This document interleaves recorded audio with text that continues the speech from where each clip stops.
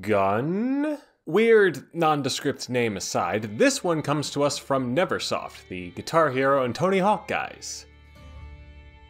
Somehow even weirder. It's a Western-themed action-adventure game in the same vein as Red Dead Revolver.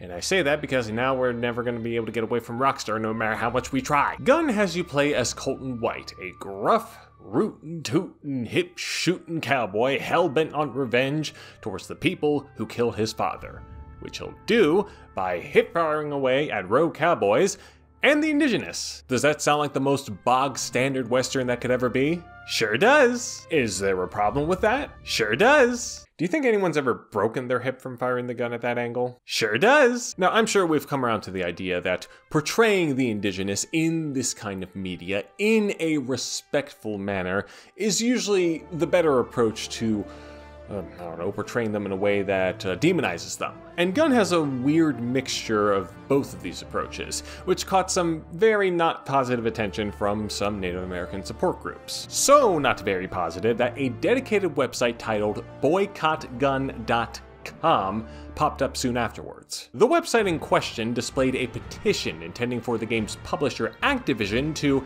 and I quote, edit and remove all derogatory, harmful, and inaccurate depictions of American Indians, and so on and so forth. And if they didn't do that, then these guys would work their asses off to ensure that this game was removed from all retailers and banned forever.